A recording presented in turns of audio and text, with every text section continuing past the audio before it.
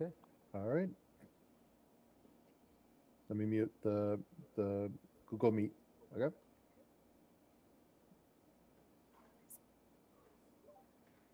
All all right.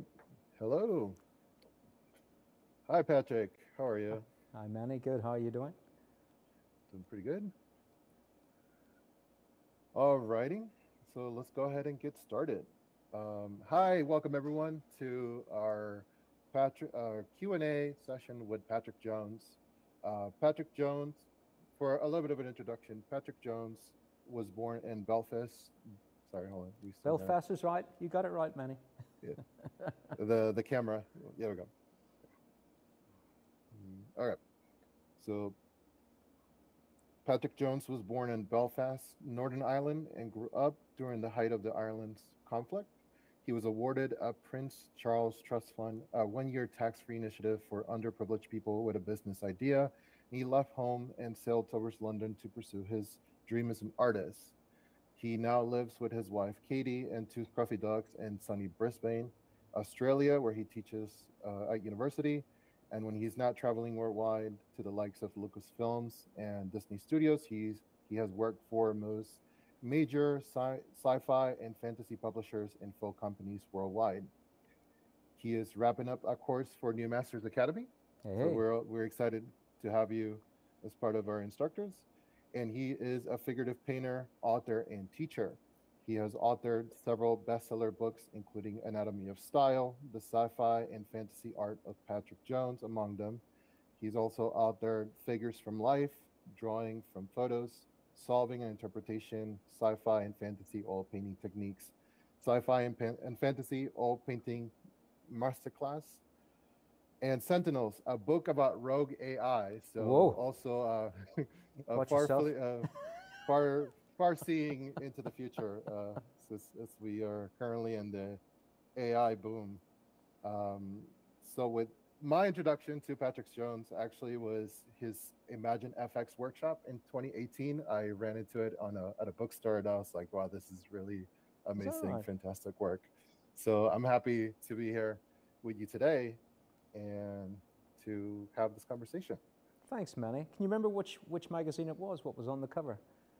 It was Imagine FX, and it was a workshop on style. I think it was a two-parter, All right. and one of it, and it had your like a figure, like a sitting down, reclining pose. Oh, yeah, yeah, yeah. Yeah, All right. that's a deep cut because that's like 2018. So I Yeah, had to that's a go while like ago. Oh, several yeah. issues That was a back. while So back.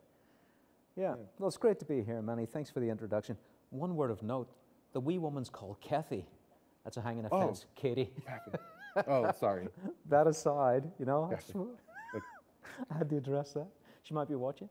But apart from that, yes, no, it's brilliant. I'm here at the New Masters. I couldn't be made more welcome. Just love it. So glad I took the trip down to do this. I really am. So I want to thank the New Masters for that opportunity. It's been great. And yeah, I'm here ready to take questions, discuss everything's on the cards. Don't feel like there's you can only talk about this or that. You want to know how to sharpen a pencil? You want to know how to break into the industry? Anything at all? Just ask your questions. I'm here to listen. All right. So, a word on that. We had some submitted questions, which we'll get through, and we'll also be paying attention to the chat throughout this session. It is a 2 hour long session. I understand you'll be doing a little bit of a demo for us. Is that correct? I was just As going to well? draw anything really, Yeah. just The draw. with questions in the background. All right. Can the students see my screen or my drawing board now? Can they see that? We will in a moment. Okay. Yeah. All right. Well, I'll talk about Yep. that when it comes up. We see it now, but we'll first. I wanted to ask a Yep. couple questions, and then we'll get going. So I kind of want to start from the beginning. So were you artistic from a young age, or was it something that you kind of grew into? No, that's all I wanted to do. So it wasn't something that happened by chance. I don't remember even an incident where I went, I want to draw. So I was always drawing. But I do Mhm. remember an incident where I went, I want to be a fantasy artist. I very clearly remember that because I wanted to be a Disney artist. because, you know, when you're a kid, that's what you see. You see Disney. So I wanted to be that. And then I saw Marvel Comics. Jack Kirby was terrific. But there was one artist in particular, he's practically unknown now, and he was called Steve Ditko. And Steve Ditko showed how to draw Spider-Man. But the irony is that he showed how to draw Spider-Man the opposite of how I would draw today, which was to grid it out. And in each little square you would have, you know, the ear, and then the other square you would have the eye, and you'd copy each square, and at the end you have a drawing. So to me that was magic. That's how Steve Ditko showed how to draw, but I'm pretty certain he didn't draw like that, because his drawings of Spider-Man were so gestural. It would be impossible for to get gesture out of that squared idea. So that was a weird thing. So I got a false start and thought you had to draw with squares. I'm just going to take this earpiece out because I'm getting an echo. There we go. I think that's better. Yeah. So yeah, it was Steve Ditko. I absolutely loved his work. I loved how Spider-Man had those curved legs and stuff. It was just amazing. I'm getting a double echo. Do you think everyone's getting that? It might just be us. No, Oh, never mind. Getting it on Discord too. Yeah, we're getting a little bit of a double echo. Yeah.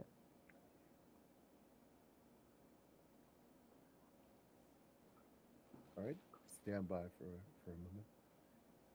Technical issues. In the old days, you used to put a test card up. It would go beep. My favorite's the Simpsons, like the technical difficulties, and it's like yeah. a donkey kicking the cameras.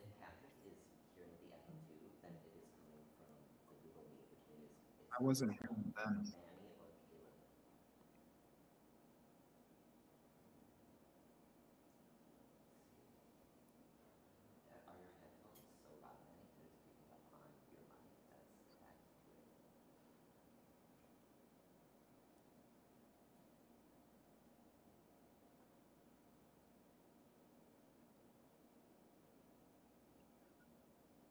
Patrick, can you try saying something?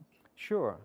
Streams of consciousness, 10, 9, 8, 7, 6. I'm not hearing the problem anymore. Okay. Wait, now I'm not hearing Manny. Not hearing many.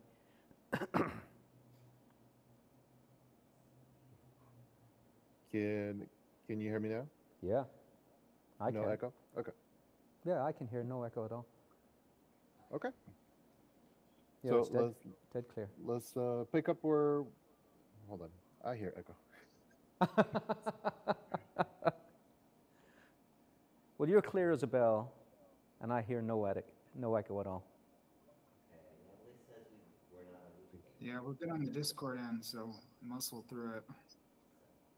Caleb, Natalie said we're not on YouTube. Not on YouTube? Yep, we can hear fine. We're not on YouTube. Okay. All right. So you Spider-Man. were mentioning Steve Ditko, right? Steve He was Ditko. doing Spider-Man with a grid. Yeah, Diko, Steve Ditko. He was an odd one. He was an odd duck, and a lot of us are, you know. We come from these isolated places, and drawing is where we find solace, and he found it in his world, and I found it in mine. And I'm hearing that double echo again. Manny, can you mute yourself while Patrick answers? Let's see, 1, 2, 3. Yeah, that's working. Okay. Should we go with that? Go with that idea? I'll keep talking? Yeah. So yeah, Steve Ditko, he used a grid method, which is really, it's an instructional tool. It got me into actually making marks. But they were the wrong marks for me. And so in this course that I'm teaching here, it's all about really breaking free of that technical aspect and becoming more gestural and more in love with the pencil and the marks they make, rather than the nuts and bolts being right there in front. So if you have a grid, you're already looking at the nuts and bolts. And so I like to draw and teach the way it feels most natural. And in that way, you've got more longevity. You never burn out because you're always enjoying drawing. You're enjoying the marks you make. You're enjoying the process of it, actually touching down on the paper and feeling that pencil move, which I'll do in a little bit and show you what I mean by it. And that wasn't evident in the Steve Ditko technique. And it's not evident in his drawings either. So it might have been a Marvel conception for maybe Stan Lee pushed him into doing it to show this is how you draw, but it certainly isn't the way they drew, and not the way John Buscema drew either. So, yeah, so I don't teach the side-side method, which I think is fantastic, and the grid method, which I think is fantastic. I teach a whole different end to it. My ethos is gesture first, then structure, but I have methods in place that aren't grid, but are more based on structure, which is a simplified form of anatomy, and then I add gesture to the end. So I start with gesture and end with gesture. And so if you like the flow of my drawings, that's the secret sauce right there. But we can't just say, you can go home now. Gesture, structure, gesture, close the door, the secret sauce. There's so much minutia in between all of that. And that's what I'll be teaching in this course. So it's a terrific course. I'm really proud of it. It's got amazing collaboration in it because I fought hard for the models. I think having a great model is half the battle. I fought hard for Amanda and Rajiv, and the new masters were on my side, and they found these models and tweaked things around till we got them together. And you're going to see amazing stuff. You're going to see me direct the models as I would in real life. You'll see me collaborate with them, let them run with their story, how to not just draw, but draw with emotion based on prompts. You'll see a lot of stuff that I haven't seen in any other courses. And I wanted to put it all in here. And as I was working with Kel and everyone, I was always saying, this hasn't been done before. I've not used this before. Here's a question that people ask, but it's never been recorded. All of that stuff I'm putting in this course. So I think it's a great course for you to come in and have a look at. But yeah, on that, I don't want to talk too much. I'm so talkative. I'll take any questions that come based on that or whatever you've got. Oh, that's incredible. That's fascinating. One thing, it kind of goes to the ethos of New Masters, which is the gesture and the structure and construction. So we're really glad to have you and have your approach. One question. So you've already spoken to when you wanted to be an artist from the moment you were young. So one of the questions I was going to follow up with is, do you go to London to train? Well, that's a great question because I didn't train at all. So what I did was I was talking to Amanda, the model, about I was bending the world to my will. So I was a world bully. I always went, I want this, I'm going to get that. And so I wanted to be an artist at all costs. It didn't matter what. And you mentioned earlier, I grew up in what was called euphemistically the Troubles, which was just civil war. It's just rubble everywhere. And so the thought of being an artist was ridiculous. The thought of even having a job was ridiculous. You know, you wouldn't say to people, hey, how are you? You would say, are you working? That was the question, because hardly anyone was. So the chances of being an artist were just outrageous. And, you know, my father, and he was doing the right thing by me, was saying, give up that dream, it's ridiculous. Come and work with me on the building site. And he was a plasterer, and that's drywall in America. And the thought of 40 years of pressing gray into a wall for 8 hours a day, I mean, they are heroes that do that, but you have to have the mind for it, and I didn't have the mind for it. I needed to create. And so I rebelled, and that was my big rebellion. I said, Dad, I'm going to do it no matter what. And so off I went.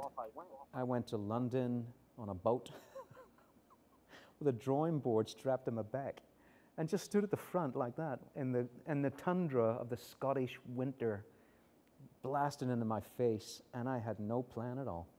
I just turned up on those shores. I remember I fell asleep on the train in Glasgow, and it was so long and so warm in the train after that cold that it was like 16 hours or something. They did a bottleneck thing where they go everywhere before they go to London. And I woke up back in Glasgow again because I'd fallen asleep and had done a complete loop.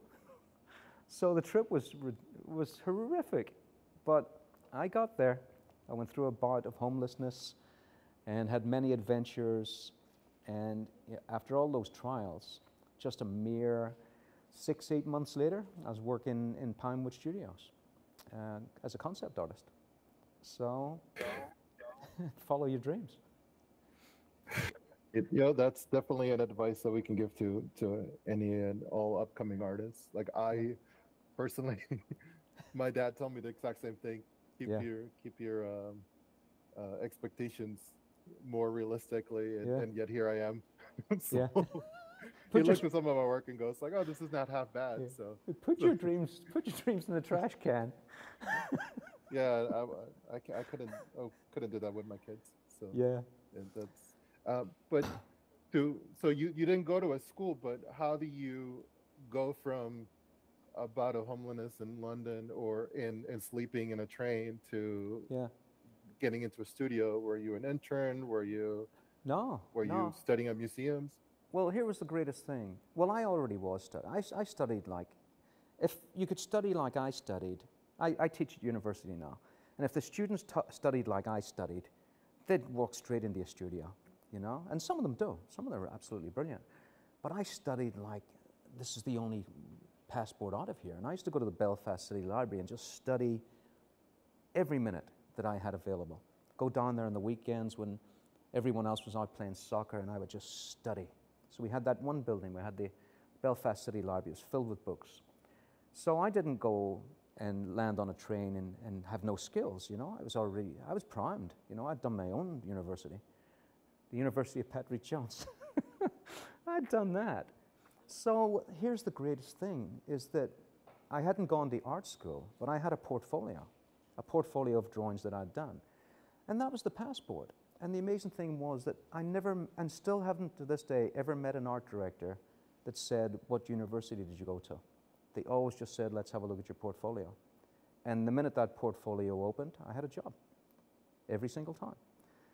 I think that the only time I didn't get a job when I opened my portfolio was at the very beginning when it wasn't a job, I was looking for an agent. And so agents' books fill up really fast, and you have to be absolute pinnacle, and you're in London. And so I was in London. So in their view, I had many years left to go, but they gave me very promise and encouragement. And like a guy said to me later, they said, come back, because they don't say that. They said, come back?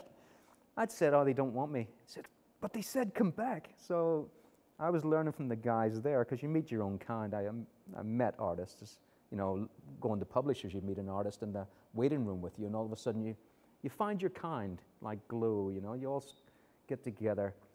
And eventually I was with my little tribe. It didn't take long at all, you know. They all congregate in the same places. And yeah, they told me if you get a call back from an agent, you may as well just say your future is sealed. And they were right. They were right. Because the minute I was actually working as a professional artist before I had an agent. And the second I was working as a professional artist, I really had a pick of agents after that. So, you know, it's hard work, but it's not hard if you love it. So it was never hard for me. It was hard for those guys that were always saying you have to do this and that and this and that. So they had a pre-mapped path, whereas I had an organic path where I was talking about it the other day with Kel. I was open to being flotsam and jetsam. That stuff that rolls past the sailors' boats, maybe a little something of worth floats by and you pick it up. And so I had that mindset of something just floats past, I'll grab onto it. And it was greeting cards. I got a guy says to me, there's a job here, greeting cards.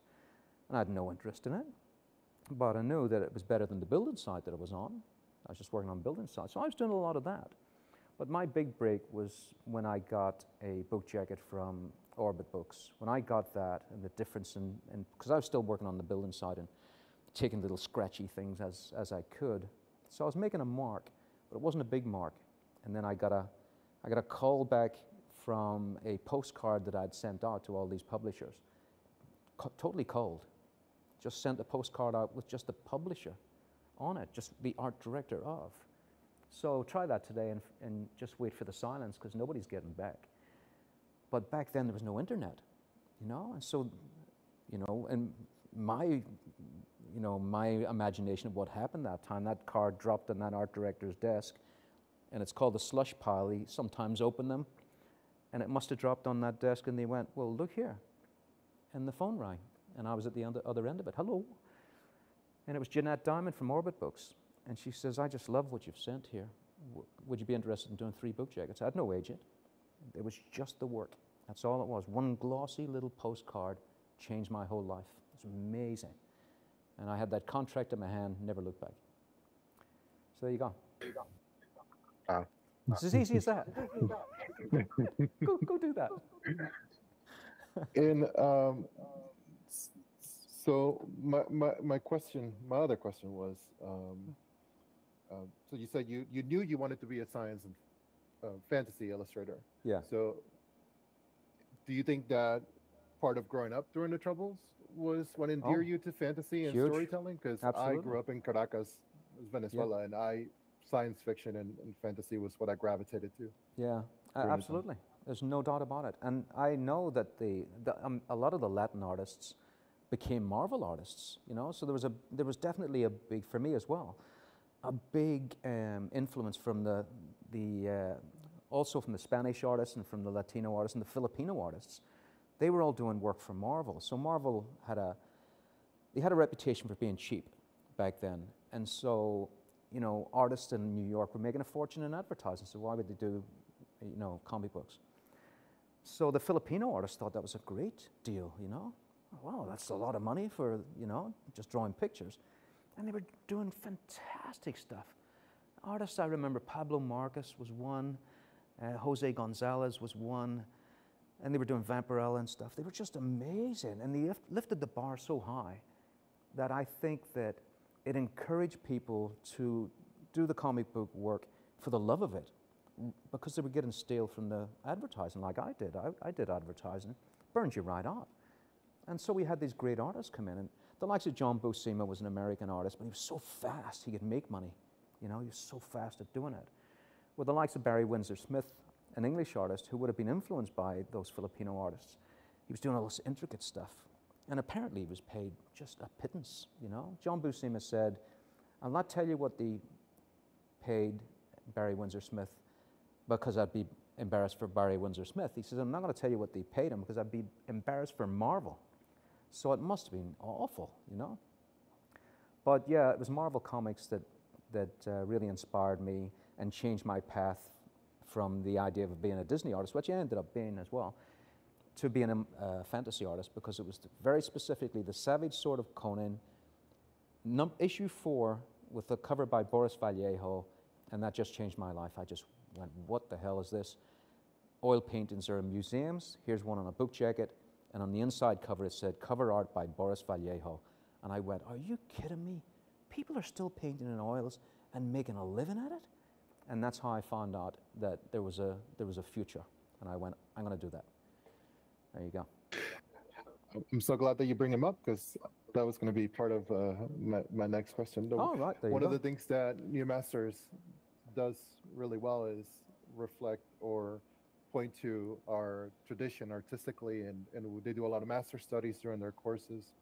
I don't know if you'll have any master studies during the course that you're developing, but could you tell us a little bit about what Frank Frazetta and Boris Vallejo meant to you, and what would a new up and coming student gain from studying those folks? I think tons. I think what happens is that if you go back to the days of Boris Vallejo and even me, you know, before the pre-internet, if you went pre-internet, there was a lot of learning how to learn. So when everything's available, you don't actually learn how to learn. I know that seems like a weird thing to say, but you almost imbibe mostly. There's so much stuff you're imbibing it, and so you're doing it by rote, you're repeating it. But you're not actually understanding how it was done. Like you'll see artists and they look like other artists, and they look like other artists as well. And they're copying each other's style.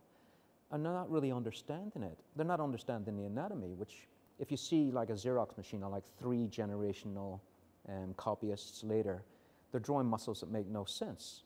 You know, I won't name any names, but you know, there's very famous artists that really can't draw. They embellish. And so when they get to a point where the anatomy's not making any sense, they over-render it. And they try and, you know, they try and confuse you with detail. And so for me, the greatest artists were the ones that could just put the least amount of marks down and you could still read it like John Buscema would do. So I think there's a lot of that. I think there's a lot of what's missing there.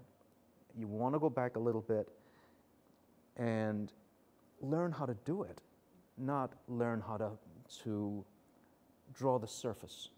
So we had a term for that years and years ago. We called it surface artists. It's so simple. And there was fluffy artists too, and they fluffed things around so you couldn't really understand what was going on. So basically, they tried to hide their mistakes with details. So yeah, where the likes of Boris Vallejo, he had to learn how to learn. You know, it wasn't all the internet wasn't there for us to grab and pull from. You just had to go, how do I mix this color? Well, I better start mixing colors and see how that didn't work out quite right. Whereas you might go online and go, here's exactly how to mix exactly that color. And you mix it and you go, well, there's the color. And that's really helpful.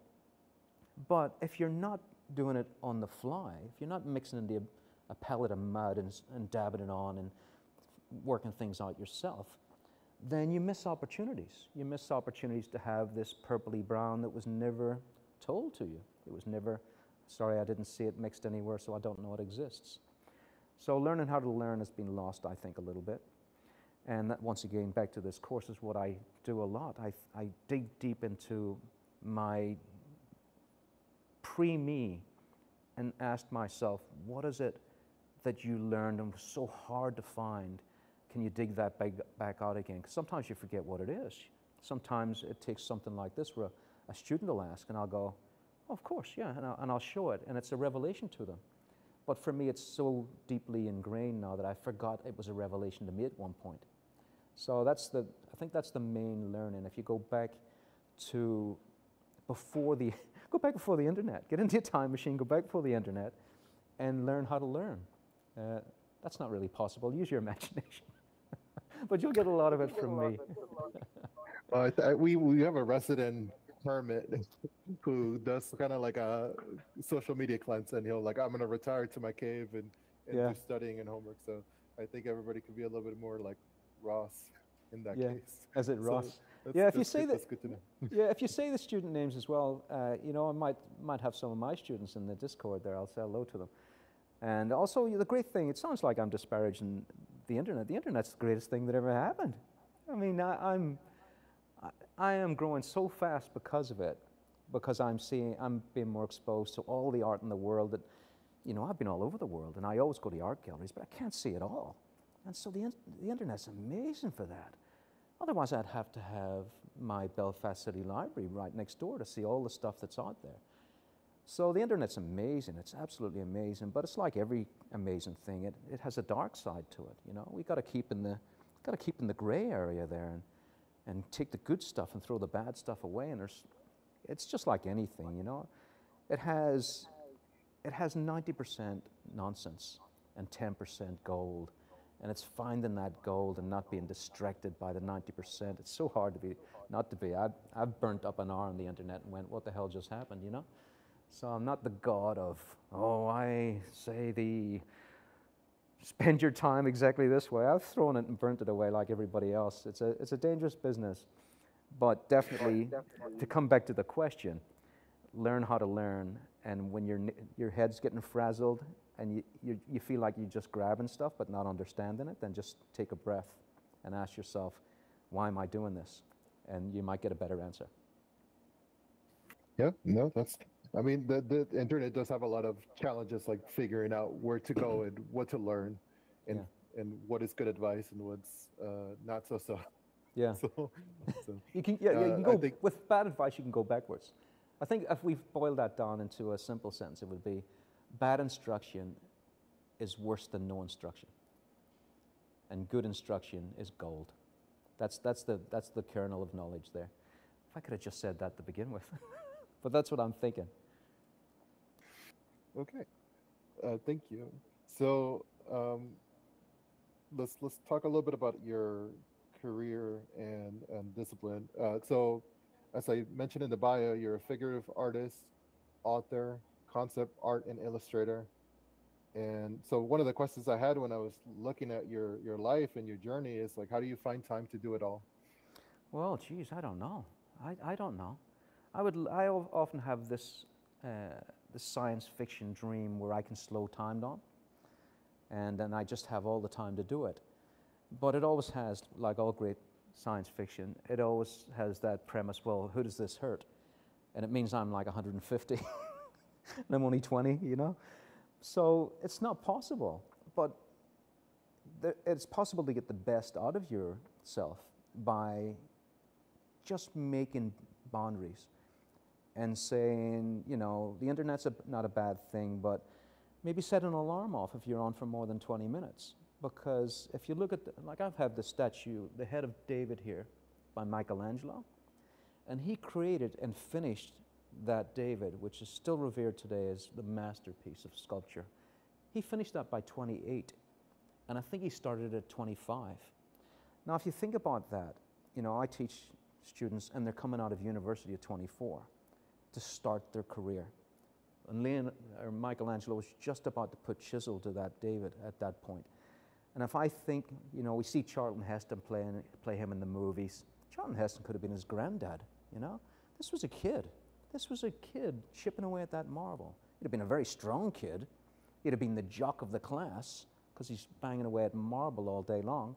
But he was still a kid. You know, by today's standard, he was just coming out of his nest, and yet he finished David at 28.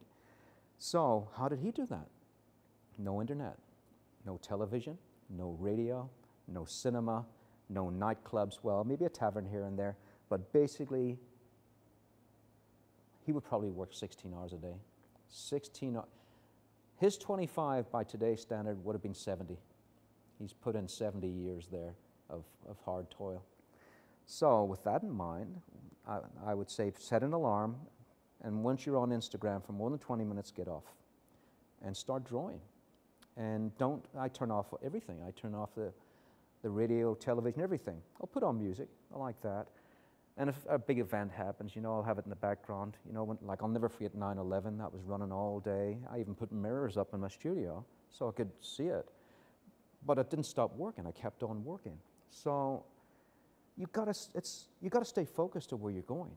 You know, no matter what the world's throwing at us. You know, the world's in turmoil at the minute, but you know, I've got eternal optimism that we'll be okay. We'll be all right. We'll get through it. You know, we'll come out better at the other end. You know, I think America's a better place after that terrible tragedy. You know, it showed how people band together and stuff. You know, it's just we have an amazing fortitude as people. And I think that art in itself is the biggest reason, I think, where we go ahead. We feel that there's something worth living for all the time. And art is the solace for that, I think. No, that definitely is my relaxing time. Well, when I'm done with the day, I also hermitage to the studio, Yeah. to my office and draw. So Yeah. this So is shut out really the noise. motivating aspect. Yeah, shut out Yeah. the noise is the main takeaway there. Yeah, absolutely. Okay, so we have some student questions we're going to get to next. One question that we had is your course going to be drawing only, or will also have a painting component? There's going to be, Painting component. well, painting would take off a long time. So what I've done is I've put together a movie where I discuss how I create a painting with examples of step-by-step in the painting, close-ups, with some painting actually in it. I've got a little bit of footage of me actually painting, and then I'll finish it with, you know, the reason why, the backstory, everything that works well to get me where I need to be with that painting, I'll discuss in the painting. So there's a little bit of painting in it. The main idea of this course is to show how I equate charcoal drawing with paint. And so while I'm teaching charcoal drawing, I'm actually teaching how to paint as well. And I'll discuss how the pencils that I use are equivalent to the brushes that I blend with. And of course, you've got blenders. I actually haven't used any blenders in it, apart from my thumb, tissue, and chamois. So I've got a little bit of, I call this the Villepot chamois, because that's how I learned about it. I thought, that's a nice idea. You wash out a chamois, and then you use it as a blender. What an amazing thing. So I learned from the New Masters Academy. I'm a life member. I think I was one of the first. The second I saw it, I bought it. So you can tell I really value the New Masters Academy. I didn't get shoehorned in here, you know? When I heard the call, I went, the sun's out, I'm there, you know? Would you like to come down? I'm at the door. That's me ringing the bell right now. That's how I felt when I was asked to come down to the New Masters. So yeah, there is that. There's the painting aspect, but most of it is about how to draw fantasy figures, how to imagine things and then to bring them to life, and how to get the best out of that imaginary idea to begin with. Because everyone's got a great idea, but not everyone brings it to fruition, and I'm going to show you how to do that. Okay. Yeah. No, I'm definitely excited. I'm looking forward to watching that course. So, related to that comment, do you lean on your writing on the visual aspect when you're drawing and painting, or is it something that are kind of kept separate? Yeah. And additionally, are there spaces that you go to congregate with your tribe of dual class people, the ones that can draw and write at the same time, or where do you normally? That's a brilliant question. Who asked that question? That's a great. That was Ross. That's Ross. Oh, you mentioned Ross before. Ross. Yeah. Yeah. Find your tribe. You've got to do that. And so, yeah, going back to, it's Patrick's down on the internet. Patrick loves the internet. The greatest thing about the internet is finding your tribes. Once upon a time, that was, you had to get on a train, fall asleep, end up in Scotland, all of that. Now you just go onto Instagram, and they're there. You know, it couldn't be easier. So find your tribe. That's the first thing. And try to be, I think this is missing a lot, try to go outside and meet the tribe. Try and actually go out and say, is there a tribe in my city? And I do this and go out and meet them. And you sit around and it becomes a whole different world, you know? Instagram's one thing, but when you're sitting down with people and you're getting that minutia of thought back and forth, and then you start to meld it, and you grow as artists so fast. On Instagram, you can ask a question, it's not quite understood, and you get an answer that's not quite what you expected because you asked a question that was misunderstood. And it can go on for ages. You can talk in circles. And you see it, you see arguments that long on Instagram. 6,000 comments.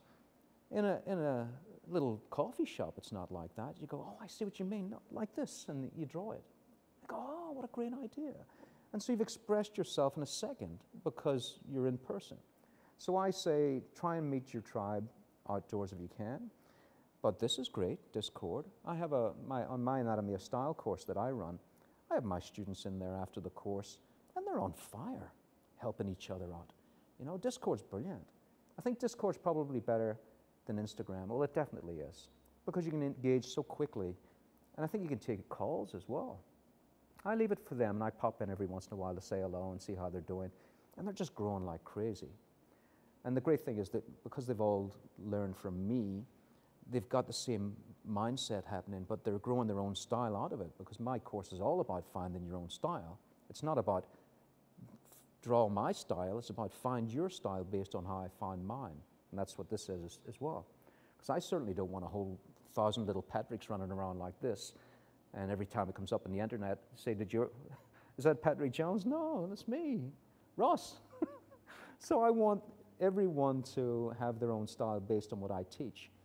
And for me, that would be just a grand thing, to be sitting in an old people's home and just rocking back and forth with a pipe. Yeah, I taught him that.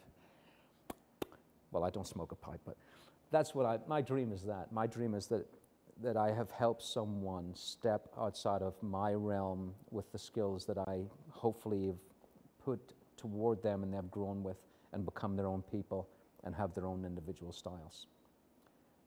I forgot what the question was, but that's where I went. Yeah, do we? No, yes. that is good way to answer the question. Yes. Yes, it was the answer to the question. Go out and meet your own kind. And yeah. Now, this is from Veronica. We had a question about you mentioned meeting your own tribe and being with like-minded people, but are there any hobbies or activities that are not drawing related that has helped you create art? Yeah, I think working out really helps. You know, if you're in the gym and you're doing like, let's say overhead pulls or something like that, and you can see your serratus engage, it's not like in the anatomy models. It's different. It's not as even. It's not as simple as that. And you go, oh, and then you can see the muscles move, and that's a bit of what we're going to do in this course as well. We're going to have a live model, and I'm going to show their muscles move onto their skin, and you can see where the scapula was and where it is now, and how the skin didn't quite come with it because that's floating on top. So with an anatomy model, the skin and the muscle are completely rigid stopped like that. So you might imagine that the skin and the muscle are somehow always in the same spot, and they're not. And each muscle is changing its shape as well. It's engaging with the muscle next to it and crushing it, especially here on the neck with the sternocleidomastoid. And the trapezius, you know, as the neck turns, you get these wrinkles for that reason. And the wrinkles of the skin suit engaging with those two muscles, which are crushing and squeezing each other like a python and changing their shape. And just on that one muscle, that sternocleidomastoid, you can draw that in a whole different set of circumstances and always get a beautiful rhythm with it, as long as you understand what it is. And if you're only drawing from an anatomy model, you'll probably just draw a pipe every single time because your mind tells you it's a solid pipe that doesn't change, and they change dramatically. So yeah, so working out, and I would say also as a lifestyle, I think you should always be active because, and I don't want to be preachy here, this is a sedentary business. And if you're sitting on your plumps just made that word up, sitting on your plump, because I don't know what to say on the internet, all day long, you'll start to get not so much like the out of shape business. If you could be an oxen, some people are oxens and they're out of shape and they're fine for the rest of their lives. But you get tired and your mind gets tired. And so I find that if you're active, your mind is very fresh. And if you're not active, your mind gets very dull. So you might go, I don't have a half hour for exercise. I think if you spend a half hour exercising each day, you've gained 3 hours in cognitive recycling. And also you've learned to see muscles move. So, yes, I like to do that. I agree. I like to be physical. I'm going swimming lately, and I'm being sore in muscles that I didn't even know I had anymore. Yeah, it teaches you your muscles. And and all the workout machines have the anatomy diagrams. Like, That's oh, right. this is how you serrate it. So it's a reminder. Yeah. Of how everything is in your body. It's true. Yeah, the gym's good for that. The gym's, and also study people in. How do I say this? It rings a minefield. Study people in tight clothes. If you see someone in lycra pants, it's a simplification of anatomy.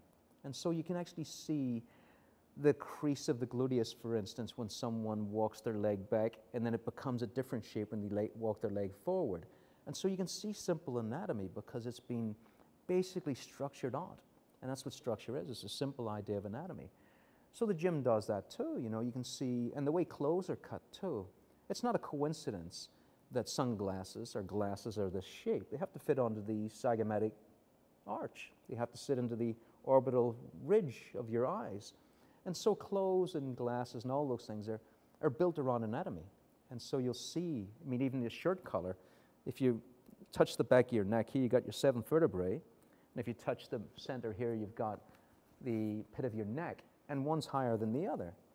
And so that's how a shirt collar comes down to the side like this. So that's a reminder. You see someone's shirt collar coming down at an angle, it reminds you that the 7th vertebrae is higher than the pit of your neck, which means your neck is shorter at the back and longer at the front, as far as this part's concerned. It's still longer at the back going up to the nuchal ridge. You'll have to watch the course. Because that sounded really confusing. And there's an example of, if you meet your tribe and you've got a pencil at hand, I could describe that very easily to you. I could actually do it. Can we draw? Yeah, we can go ahead and draw. And let me start collecting some of the questions from the Discord, Okay.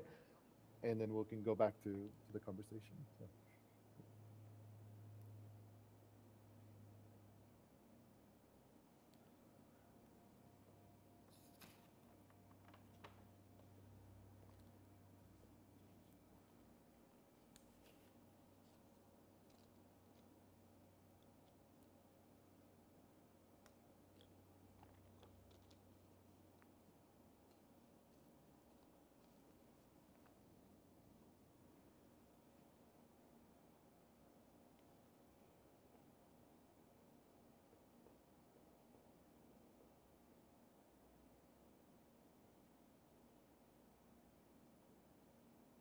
I guess we can ask one more question since you're getting ready to draw a little bit. Oh, I can answer. This will relate. Yeah. Manny, sorry, I can answer questions while I draw. That's probably the easiest Yeah, thing for me okay. anyway. So I can just keep answering questions. Okay. So we do have a question that will relate to the drawings you might be able to do today. Yeah. So we have somebody from James Carmargo. I'm sorry if I'm butchering the name. He struggles with foreshortening and the overlapping of forms and constructions. So, do you have any advice and recommend and could you talk a little bit about that or demonstrate it? Yeah, absolutely. The strange thing about foreshortening is when you start to learn to draw, it's hard to break out of the 8 heads high method and the Riley method where you're drawing something straight ahead of you like that. And it all makes sense and you work hard at it and you can see, oh, that head comes down to the nipple, comes down to the navel, comes down to the crotch, and you go, I've got this now. And if you turn 2 heads on their side, you've got the shoulders. I've got this, And all of that is incredibly important. But then what happens? You walk into a life draw class and a model just drops into a foreshortened pose right away. And you go, well, I can't measure heads here. But the great thing is that through mileage from lots of drawings and from doing that to begin with, learning how the body is broken into parts that you can equate to. You can say this head is the same as, you can turn it on its side and say that's the waist of a female figure, one head. You could do that. But at the end of the day, when the foreshortening comes in, all that goes out the window.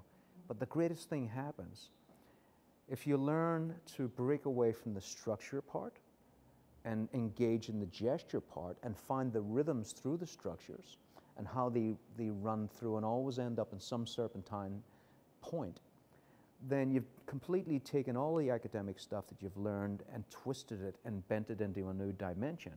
So if you're dropping plumb lines down, if say you had the standing figure and then someone moves like this and you go, where do I place things now? Well, you can drop the plumb lines from the nose and maybe it lands near the knee, and that helps a great deal. But better than that for me is the foreshortening. So the thing that you fear the most is the thing you love the most at the end when you've done all your nuts and bolts, all your structural mnemonics. Once everything falls into place, you'll start to see clearly that these things aren't necessarily up and down and left and right, but they're in a rhythm, and you can link them like that. You can link them with rhythms and start to find this moment. And then you can throw all that stuff away and go, I have the freedom that I've never had before now to chase these rhythms through this figure and draw something so beautiful and so fluid and so natural that I don't ever want to draw anything but a foreshortened figure again. So the answer is, well, come with me on this. I'm sure there's a lot of new master students there that are going to see this course.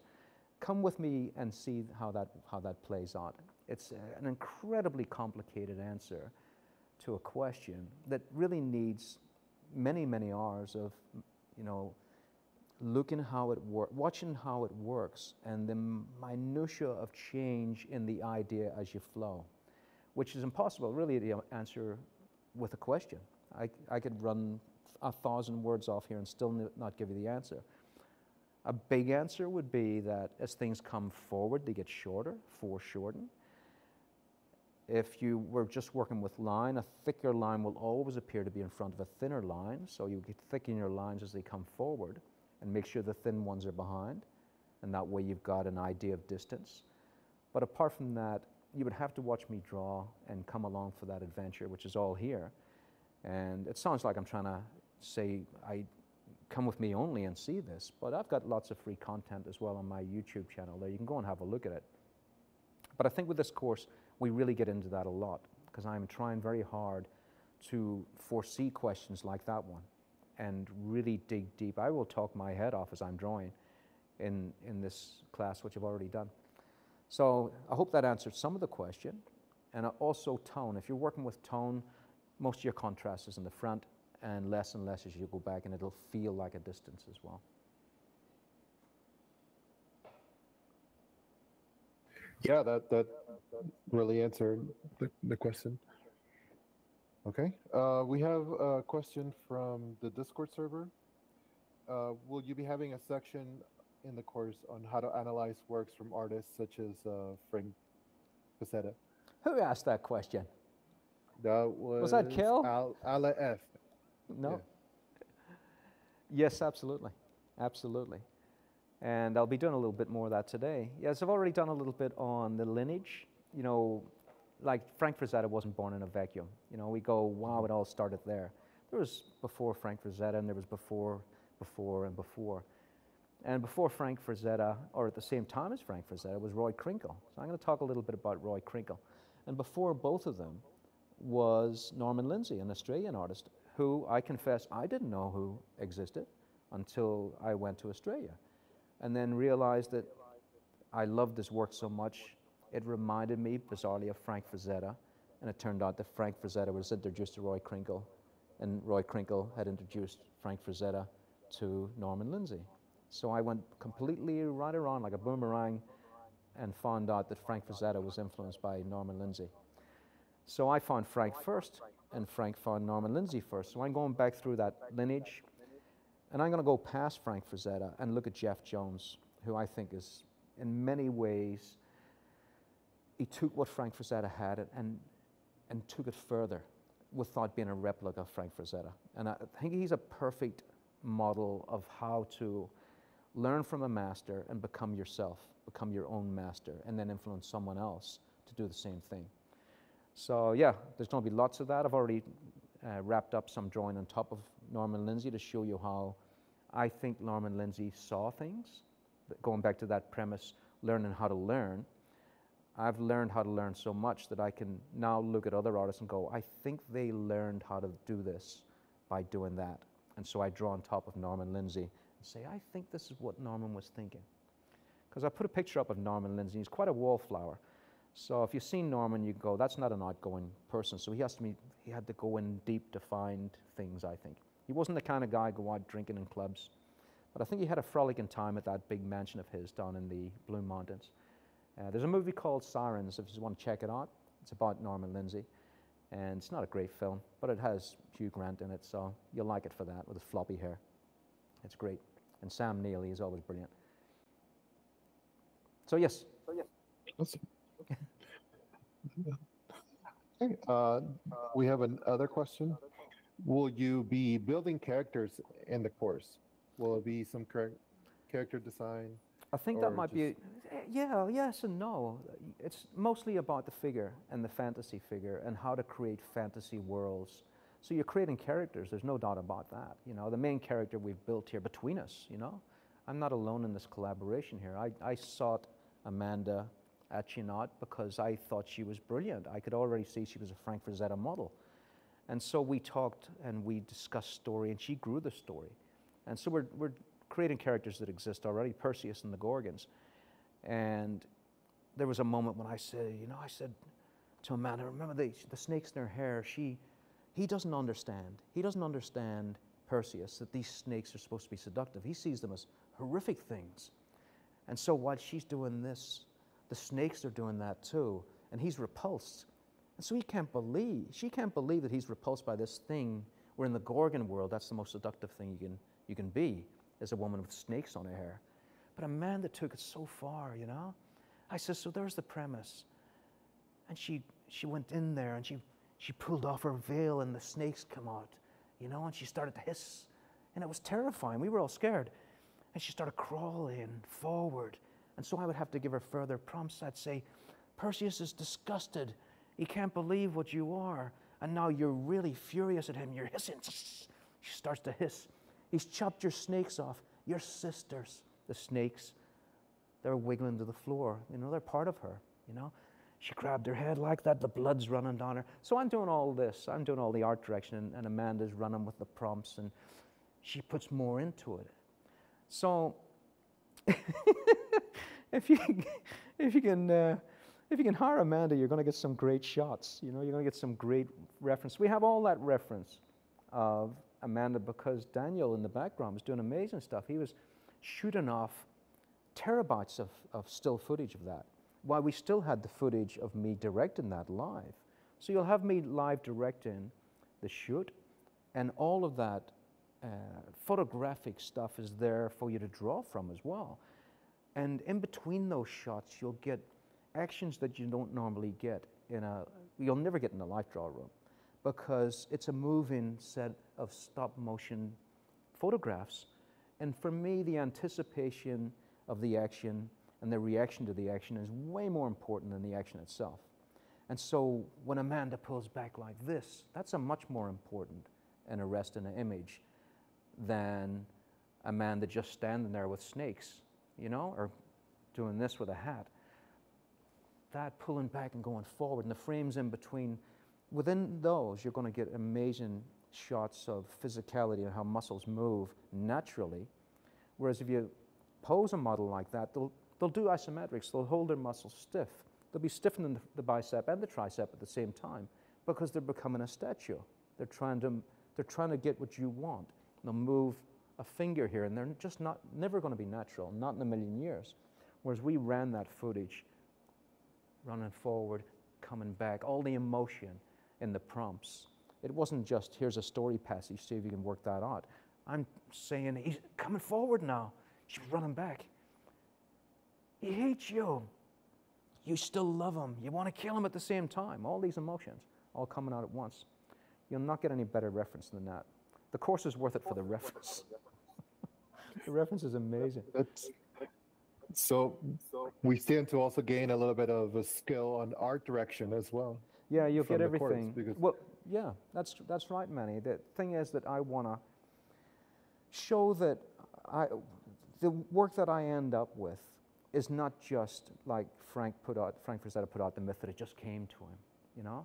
I'm showing that anyone can do this if they go through what I went through, which was, how can I make this better? How can I always work with models, and I always engage with them, and I always got better shots that I thought that we can get in the books.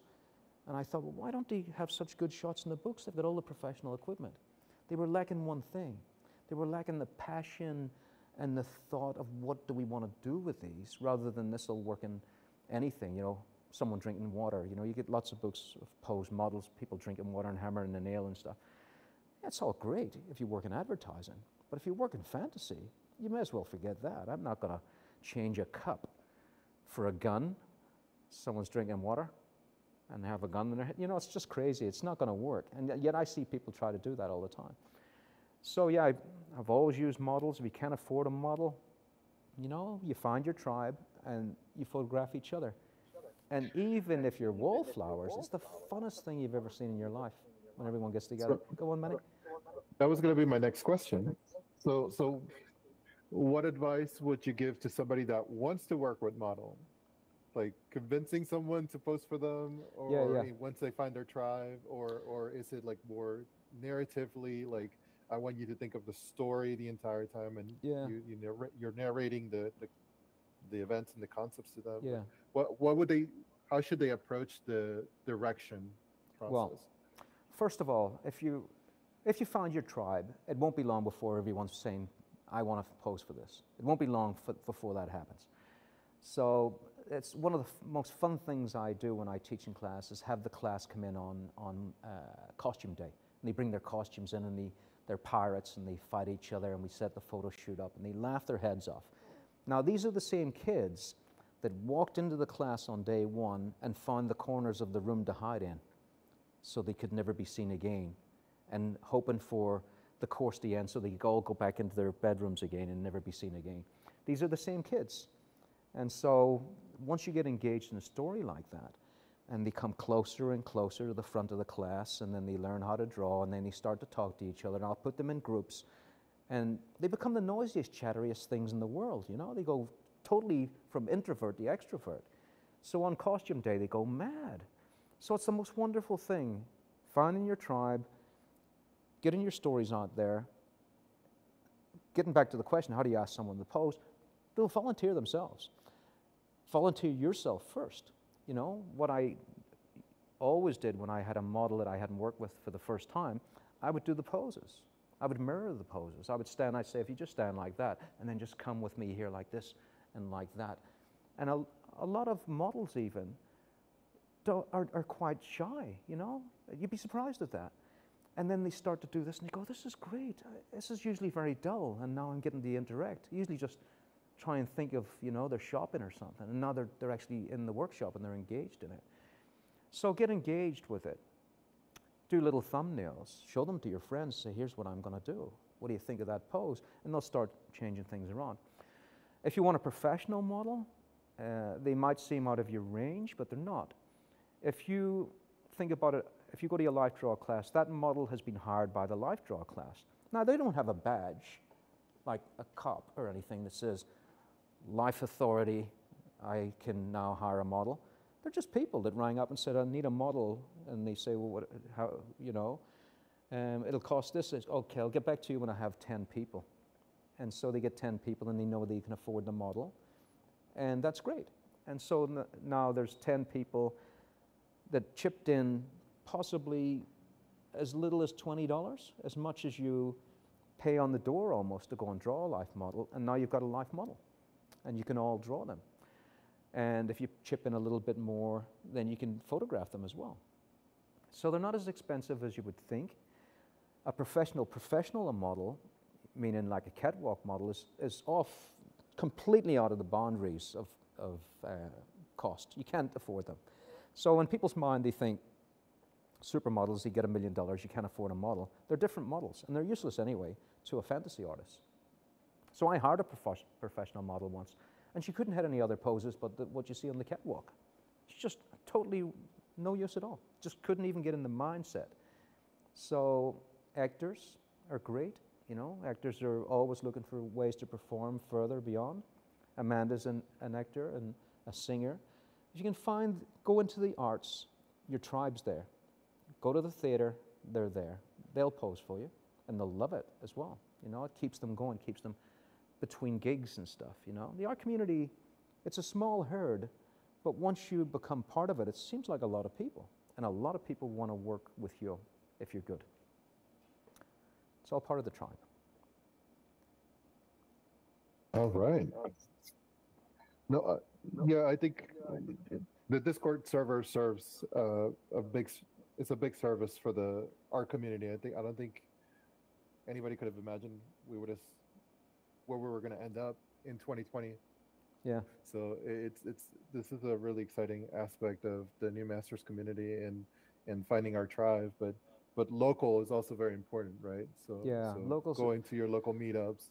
Yeah, it might seem like it's impossible as well. Like for instance, I'm in Brisbane, Australia, and it's about as on to the you know, the first look. It's about as unartistic as you can imagine. You're not going to find any artists there, right? And I looked around, sports bar after sports bar after sports bar, cricket, football. Where's the arts? You know, there's a gallery with a few paintings in it. Go there. Suddenly you see people walking around. Now you're in the cafe. You know, there's that. But they put on Supernova. It had never been there before. I thought, are they going to get 5 people to this? You know? It was the biggest event Brisbane had ever seen. Because all those kids I talked about in their bedrooms that go to the corners of the room came out in their thousands. And it became an event that's here every year. And now they're blocking off traffic for it. They've got a huge stadium for it. All those people existed in a place that looked like no one existed. They just came out. You got to find them. So, you know, make yourself a little, like the Discord group there. My students are on there now, and they're just engaging every single day. Some of them are in South Africa. Some of them are in, well, a lot of them are in Los Angeles, actually, or around California. Seems to be the hub of artistic, you know, clumpiness. So if you live in California, you're going to find your tribe very quickly. If you are in Brisbane like I was, and you think there's no tribe there, you'll be really shocked to find they're there as well, just like they are in California. They're just not so visible because you don't have Paramount Studios and Warner Brothers. Well, we actually do have Warner Brothers in Australia, but you don't have them in Brisbane. But you've got them in every street corner in LA. You go into Los Angeles, all you'll be doing is bumping into actors and artists, you know. But you'll find them anywhere, everywhere in the world. Art is it's so necessary. We have to have it in our hearts. And even like take my dad, for instance, you would say there's a man that's been a plasterer all his life. He wouldn't have any interest in art. Loves the movies, loves comic books, loves novels. He loves the arts. But in his mind, he doesn't think that's art, you know? It doesn't, the first thing that comes to mind is not art, it's just entertainment, which is art. So, no, I agree. I mean, we're surrounded by art. A lot of the human experience is doing something creative and artistic when we're not having to go Yeah. to work and do our 9 to 5. So for those folks that are just starting out and either as adults or even young teenagers like that are watching today, do you have any specific advice that you might give them besides finding your tribe, and also specifically like the frustration when you start learning? How do Yeah. you deal with that? Yeah, the frustration of learning is, well, as it is in this question, it's frustrating. Uh, what I would advise is the great advice that I just heard personified in the drawings of Steve Houston and in the way he speaks and spiritualizes everything is to draw and a little bit every day, and that's a little win. That's a Steve Houston maxim, a little win every day. And I always had that, but I didn't understand what it was, and it was basically doodle. So if you doodle, you're drawing. And I think doodles are actually more important than the actual drawing, because there in its essence is the love of it without the pressure of it. And so while you're doodling, you're actually really enjoying it, and you might just say that's nonsense, but it's not. And so I always drew figures of 8. Can I draw, when we come to the drawing aspect, I'll show you what I mean by that. We'll do streams of consciousness. But when I'm doing the streams of consciousness, you'll understand what I'm talking about right there. So draw every day, but don't go, I have to set up a drawing board and this and that, and now I'm ready to go. Just have a piece of paper, a little drawing pad with you and a pencil in an elastic band. Have that in your coat every day and doodle. And the minute you start to doodle, you want to draw something. Maybe you'll start drawing a little face. But don't say, oh, I have to draw a body now, you know? Because then you're getting into that pressure world again. Draw what you love. Learn to love the pencil, which I'll talk about a lot. Learn to love the pencil. And then eventually that pencil will grow into better doodles and more gestural drawings. And if anything, a doodle is a better start than definitely a better start than a structural idea. If you sit and say, I'm going to learn how to draw a head and an arm and a leg, they're just Frankenstein parts. If you doodle, and as I teach in this course, you can take a structure that's an ugly thing, and you can doodle through it and make a beautiful thing out of it. So doodle is a gesture. Doodle. Yeah, I found that if you draw enough days in a row, Yeah. even if your drawings are not perfect, by a certain point, you're gonna have the itch. Like you're gonna want to Yeah. draw. You're going to have Like, the I haven't itch. drawn today. I need to get it done. You some point will. today." That's exactly it. That's very well put, do Manny. 5 minutes. It's very well put. And you just equate that to anything. You know, say you're an active person and you haven't exercised for 3 days, you'd be just going crazy to get out and do a run. And that's exactly what happens. If you draw every day and then you stop drawing, you'll be itching to draw. You'll have to do it. And then there you go. You're in nirvana. You're an artist. Okay. Yeah. Draw every day. Yeah, draw every So day. Even if it's just 2 minutes, even if it's just a scribble.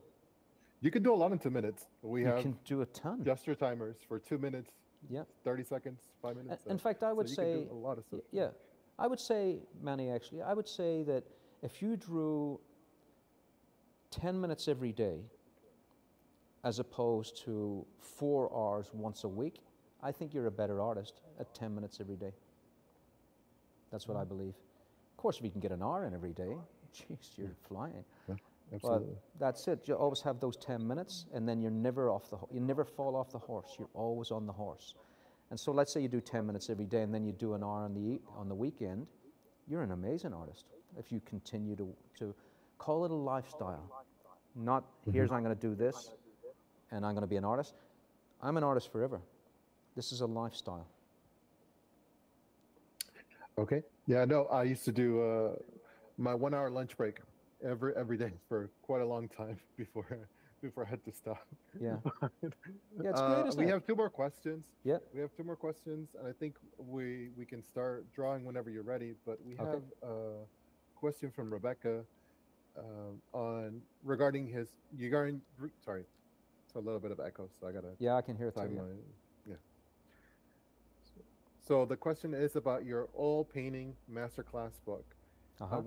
She wonders if your process has changed since that book, and do you still use solvent-free oil Yeah. when you do layers of glazing, or do you use the same liquid Like when oil ratio in I've each layer? yeah, I've stopped using liquid and I'm using Galkid Light. So it is always moving forward. But since that book, Rebecca, I haven't changed. No, I'm still doing 1/3 walnut oil, 1/3 Galkid Light, and 1/3 Gamblin. I think it's called Gamblin. It's an American product, so it always trips me up, and I've only had it for the first time. And that's the solvent. Is that right, Kel? Yeah. Yeah. So I use that 1/3 ratio, and it's the best ratio and combination of things that I've ever used. It dries quickly, and the Galkid Light is much more fluid than the liquid, which goes all gloopy in the bottle. Still a great thing. I mean, if you have it, use it.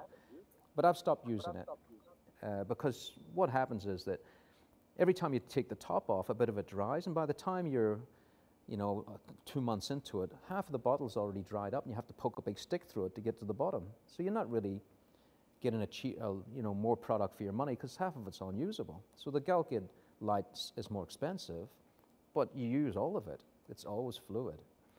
So I still do that. The only thing that really bothers me is the linseed oil, because it can self-combust on a rag and go into flames, and also it yellows with time. That's why I've dropped the linseed oil altogether and used the walnut oil. But be aware that the walnut oil is very slow drying. So if you are using turpentine, which I totally wouldn't use anymore, even though it's up to you. If you're working in the outdoors, it's fine. If you're working in a small studio with the windows closed, I won't use it. So, because I'll just fall over. I'll just be too dizzy. So if you come out of that walnut oil and use something else, then the drying time will be faster. But the walnut oil is just beautiful. It's really beautiful. So yes, Rebecca, long story short, I'm still using that, but it doesn't mean I'll be using that next year. But for now, it's the best I've found. And if you carry on using it the rest of your life, it'll still be the greatest thing ever, until the next greatest thing. So I'll let you know when the next greatest thing happens. All right, thank you. Next up, we have Marquis. How do you suggest for a student to transfer their academic skills like light size, observation, and still life into drawing figures from somebody who hasn't done them in your approach? Yeah. Well, all those skills you've learned are still great. So you're already ahead of the game. So it's not like if you've learned those skills, you throw them away and go, I'll start again with Patrick's method. They're brilliant. I use them. I mean, you'll see me measure Amanda using heads. The great thing about it is it's very accurate. And so you're going to sacrifice some accuracy using my method. But I've always found that a gestural drawing is much more interesting and beautiful than a solid structural drawing that's actually perfect. There's so many of them that after a while I get a bit, phased and dazed and not even thinking about them anymore. I just go, you actually say the word, there's an academic drawing, isn't it good? But what takes my breath away is when I open a book and there's a Jeff Jones gestural drawing or a Gustav Klimt elongated figure or something that's just not, it's just broken away from the academic rigid nature of things and become the artist's hand. And so, but I can still see, like, I'm looking at Elias stuff in here, and he's from the academic school, but he's got something more in there. He's got life in it. He's just bending the academic a little bit. I want to bend it even more and get, every once in a while, you're going to fall flat in your face. There's no doubt about that. I mean, probably 9 times out of 10, but once you hit 10, that's it. There's a drawing that people will always come back to and say, I love that drawing. I love that drawing. And I can see it in just a handful of artists. So it's a rare thing, but it's attainable when you start to let that gesture fly and break away and come back to the academic when you need it and break away again, like a wave back and forth. So gesture, if there's too much of it, your figures are going to fall apart and look like Jell-O. But with structure, your figures are always going to look rigid. So you got to get some gesture in there. It's just imperative. Otherwise, you're just drawing the anatomical models really as life figures. But it's a great method. All that side stuff, all that academic stuff that you've been taught, it's invaluable. Let's see where you can go with it now. All right. We have another question from Dylan Dixon. What do you think is the best way to learn how to draw fantasy creatures? What process do you find works best? Well, once again, we were talking about that yesterday. And let's take the scapula that works our arms, okay? So how many times have we seen a four-armed creature where the arms are just stuck on the side of the body and they look that way? And the reason they look that way is because you've just moved the arms only, not the mechanism that moves the arms. So you've stuck arms onto the side of a body and there's no scapula there. And without the scapula, those arms can't go backwards and forwards. And so you're stuck with the idea that you can always only show these four-armed creatures from the front. Otherwise, you're caught because you're going around the back and there's no scapula, you know? And you go, oh, those are stuck-on arms. And you can see them in old movies, you know, they make monsters like that and they move the monster and you can see the two extra arms moving by themselves. And that's kind of what happens if you don't understand your anatomy. And so the way to make up fantasy creatures is that if you're going to add arms, understand how arms work and the mechanics that work the arms, and then move them down the body to add all of it in. It's tricky, but it's a wonderful game to play. And you'll see me through this play lots of games. The contour game, the stiff contour game, the simple contour game, all these games to run your imagination off of what we have in real life into the fantasy world. So yeah, learn your anatomy is the main thing, but let your imagination run and don't be frightened. Don't be fearless. Be fearless. It's only pencil on paper. The worst you can do is make a hole in your paper. Or break your pencil. Or break it. Well, we've broken so many. Well, there's another thing. Have six pencils sharpened while you're drawing, especially if you're doing a demo. So we have a question from Kush. Having written a book about rogue AI, how do you feel about the art AI and the AI boom? Who's that trying to start a war? Who's starting a revolution? Who's that with the torches and the pitchforks? Well, because I've been through so many revolutions, and let's just understand this. It's not going away, okay? So you've got to learn to live with this. It's just in every science fiction horror movie, you've seen that. Once they build the robots, they're not going away, okay? So you got to learn how to tame them, how to work alongside them.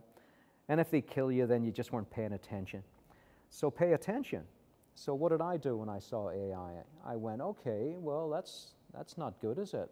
That was my first reaction. And then I saw some artists on the internet really in terrible grief because they had prompted in their own name and got an artwork back better than they could do themselves. And that was devastating to see. You know, the artist I'm trying to think of at the minute, brilliant, brilliant artist, did the cover of Ray Bradbury's book. I can't remember, and it's not coming to mind at the minute, so I'll stop thinking about it and it'll come to me. And that's another strategy as well. When you're over-texting your mind, just don't try and find that thought. If you're going to have a good conversation, don't try and find the perfect word. Just go with the next word. And art's a lot like that too. Dave McKean, see? You saw it in action right there. So he prompted his own name, got an artwork out that he thought was better than he could have done. But it wasn't. It was only better than he could have done because he really did do it. He prompted his own name in there. So the AI had learned to be like him. And so that artwork would have come out later from him, but not at that speed. That was the true terror. So I went into AI art and I burned through about 4,000 prompts. I won't call them artworks because they were just prompts. And I saw how it worked. And one example I've said before, I typed in a bird's eye view of a spaceship, and the spaceship came out with a big bird's eye on the front of it. So we're not talking to an intelligent thing. It's artificial. It's not intelligent at all. It's just an artificial idea of, zeros and ones. And so I thought, okay, right, this isn't a smart thing. As someone very cleverly said before, a cockroach has got more intelligence than the M2 chip in the mech. Because an M2 chip in the mech, if you throw it in the fire, it'll just burn, whereas a cockroach will walk around the fire. So that's how I think of AI. AI only appears to be intelligent. Now, I burned through 4,000 artworks, and I started to realize that you can actually manipulate this to bring out something really, truly beautiful. And I thought, no, that is scary. But when I looked at, after me as an artist, burning through 4,000, and it was draining. It was not fun. It was not fun. It was fun at the beginning, and then it was very clearly starting to become work, and then it was not fun. And then I started to see how it worked, and it became exciting again, and then I saw that it was repeating itself over and over. If I typed in alien landscape, something beautiful would come up, but I noticed a little artifact that always appeared, because I was going through them really fast to see what the limitations were.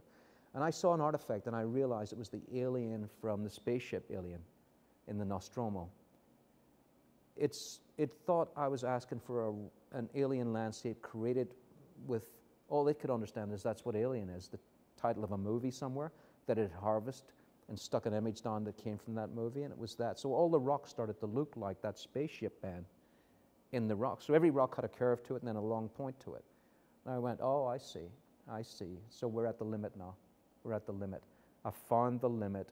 Even though they say they pull from billions and billions, they're only really using the best or the most average of all of that.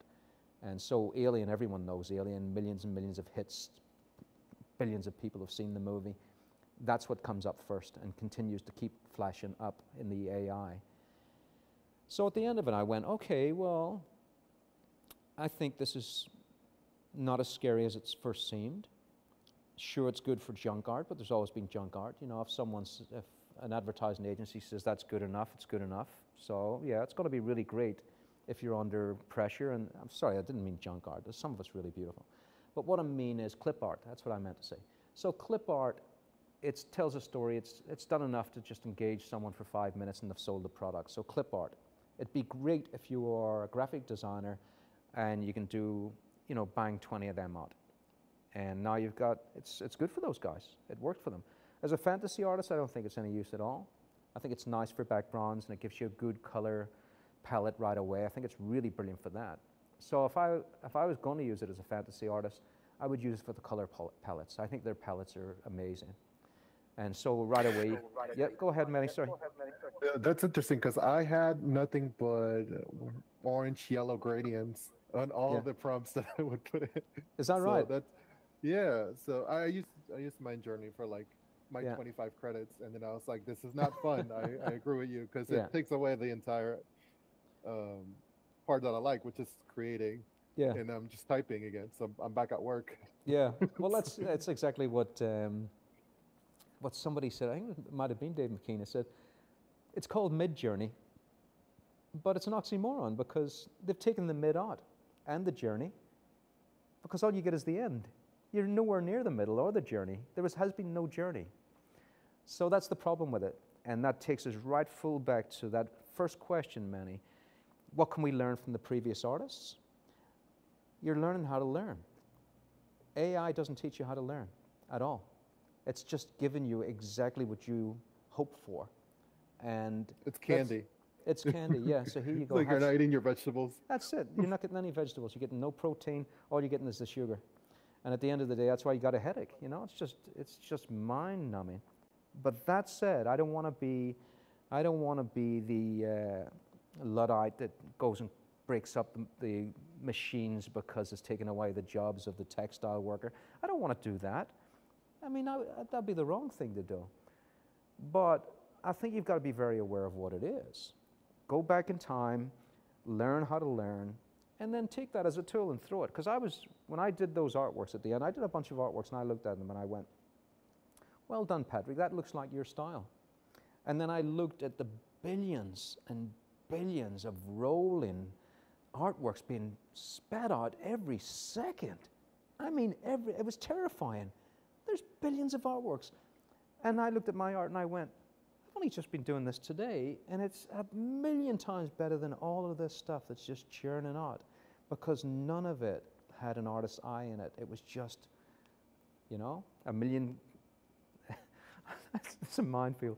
A million chimpanzees typing on a million typewriters for infinity will create the works of Shakespeare. But I haven't got the time for it. Yeah, I think that's another thing, like developing the taste as an artist Yeah, that people in a Discord server talking to an AI yeah, are not going to dedicate the time to. yeah. But I'm not, at the So- same time, I've Yeah. got an open mind, I'll watch it. Yeah. And someone said something very interesting that made me stop and think, Patrick, it's time for you to step back a bit and get off your high horse. Someone said, what if you never had the ability to draw at all? Or what if you have no hands or something? Think of the pleasure those people are getting from putting those prompts in and creating art. And I had to sit back and say, you know what? It's for those people, for sure. That is a wonderful, wonderful outlet for someone that has no artistic way to express themselves. So it's brilliant for that. So I'm open. If only they had compensated the artists, I would have went, bravo, this is an amazing new toy. That's the only problem, is that they're stealing from artists. That's it. In my mind, go like the blazes. But if you're taking food out of the mouths of artists, then I think it's an awful thing. That's my political end of that No, discussion. I agree. One can only hope that it at least inspires somebody to like, hey, I want to do this. I want to do this myself. Yeah. And we have another question. And whenever you're ready, Patrick, we can Yeah. see your streams of consciousness. Streams of consciousness. Yeah. All right. But but like I say, Manny, I This can... question Yeah, go ahead. is from Oregon. As opposed to figurative art, not having a life model to connect with, Yeah. how do you approach the cartoon-like characters that you do? Yeah, well, I love drawing cartoons. And once again, I'm a terrible spruiker. In the course that I'm doing now, that's a great insight right there to a mind at work. Asking that question, is someone learning how to learn, right?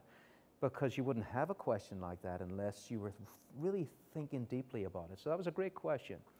And in this course, I actually go into my cartoon work and describe why it's so fluid and why it's so simple, because it's based on complex. And so learning the anatomy, learning how to bend the anatomy, automatically leads you into cartoons. And that's why the cartoonists and the Disney artists go to LifeDraw. Disney artists were paid a wage to go to LifeDraw classes because Disney knew how important it was to keep the flow faster and more expressive, because they knew how the muscles worked and they knew how to simplify the muscles. So yes, I go into that, simplify, simplify, simplify, and if it gets too simple, then pull back if you want a bit of realism, or go even further and see if you can get right down to just line and a dot, which a lot of artists end up with. But yeah, I've got a little bit of cartooniness going on in this drawing I've got here. In fact, this is a good example of half and half, if we can have it on the screen. We got it on the screen now? So you can see here that I've taken all the detail out of Amanda's face here to get this almost cartoony feel to it.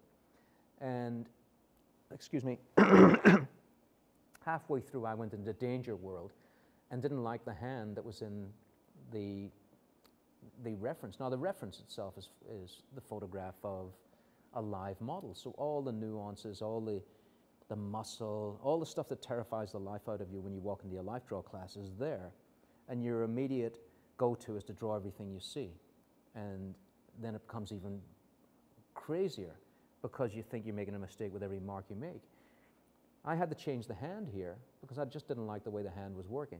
And so the hand here is a whole different hand, but it's a cartoony hand. It's a cartoony face, but look at the rhythm, look at the movement and the love that's in this. And the way we got there was through, let's have a look at a couple of the drawings from the course. So if we look here, let's find her. We can't show nudity, otherwise it'd show you the reference for this. So you'll have the reference as well. Let's see. First of all, let's show drawing the impossible. So at one point, there was a pose by Amanda who just pushed the boat out like crazy. So you might go, oh, I could copy that, it'd be, I can do that. But if a life model hits that pose and you have no reference at all or no understanding of anatomy, that's like drawing the impossible. And that's why I call this drawing the impossible. Because when I was a young artist, this would be impossible for me. And first of all, when I saw the pose, I went, that pose is impossible. A life model can't hit that pose. But Amanda did. You know, we're seeing the front and we're seeing the back at the same time here. And this incredible torque as well. Amanda hit it, so it's not impossible. So we can pose the impossible, and I've drawn it, so it's not impossible to draw the impossible. So I called it that as a kind of joke term, because it is possible. But at some point in your life, this is going to seem impossible. And it would have been impossible for me. I just didn't understand any of it. So I chose this pose. The second I saw it, I went, we're going live? No, I was a coward. I went, find an easier pose. And then I went, know what, Patrick? It's time. Draw the impossible, draw under pressure. Now I can see down here, there's a little bit of my streams of consciousness. So I'm doing this all the time, and then I can go up here and draw the impossible. So when you get into the course, have a look at the reference for this, and you'll see under here, you can't see it quite, but because we recorded this was originally a pencil drawing, and then I went back over the top of it again. And by going over the top of it again and showing you the parts as simple structure, then you're in cartoon world. You're starting to understand how to draw cartoons. So the answer is, just like the Disney artists, you go in to the life draw room and you learn how to draw from life. This is from a life pose. And then you learn how to break it down into different parts. So you'll see me draw this live. And you can see all my notes here, mnemonics, Mr. T and the Bean. All that stuff you might go, what the hell does that even mean? But when you get a weird memory clue like that, it sticks forever. In fact, you probably go home after this and the only thing you'll remember is Mr. T and the Bean. So that's how powerful a mnemonic is. So I'm going to do a lot of mnemonics in the class. Strange memory clues. But the thing is to start off as simple as you can. So here's a simplification of me just testing the pencil out, learning to love the pencil. So I'm over here in the corner, learning to love the pencil. And then I did a little drawing based on that method of learning how to love the pencil. So break it down, see if you can get it as simple as possible. Every time you find yourself in detail world, stop. See if you can just keep in the broad world and come back out at the end, and with a round of applause for yourself, having not got lost in the weeds. So very easy to do. So what I do to start. And you primarily work in charcoal, correct? Yeah, charcoal. So here's my main pencils here. So this one, let me get my goggles. This comes to us all, by the way. Some earlier than others. So I work with, I call this my art pencil, even though it's not an art pencil. It's just Peel and Sketch charcoal pencil by Generals. And I use the soft, but it's soft and breaks, so I get a medium and hard just in case. This Pierre Norby 1710, recommended by Jeff Watts, Conte of Paris, brilliant pencil. This is great for streams of consciousness, for going in there. I'll do some now.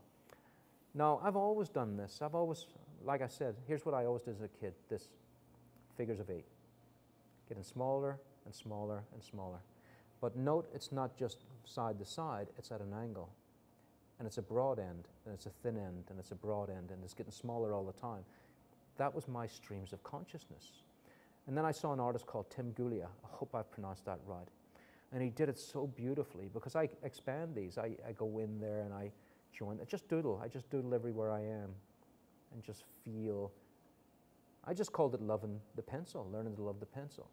So I do that all the time, and I find all the directions of it, like this. And I saw him, Tim Guglia, make an art out of it. He made art. He started doing these strange shapes. And so that's what I do. I go in now and I expand the whole paper and make it art. Get in there and just feel that gestural hand. Feel how I can get a broad, come down almost a vertical straight, just by holding the pencil like a monkey. Pick it up, like that. And then you can go in there and you can start getting these streams of consciousness. Get in and get big, wild lines. Go heavier on it. Get light. See how light you can get. See how low you can go on the broad like this. Change around. Look how beautiful the gestural hand is as well. Get in there. How much tone, how light can you get? And that pencil needs a bit of a sharp on it. Let me see if I've got another one. I'll sharpen the pencil. So I sharpen the pencil on little sandpaper blocks like this. And note how I'm turning it all the time, like that. And that can be meditative as well. Now, Manny, I can take questions as I'm talking. Yes. So if you've Okay. got any there, and I'll just stream some We consciousness. have. Give me 1 second. I'll pull it up.